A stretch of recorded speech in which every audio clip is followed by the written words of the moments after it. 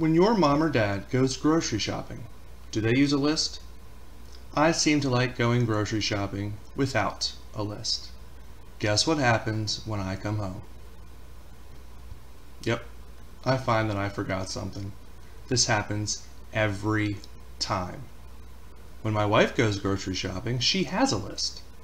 When she makes her lists, she likes to organize them by the aisles in the store. Do you think she forgets anything? Nope, she doesn't. Using lists helps us remember everything that we need. We can use a list to help us remember what to do when we edit our writing.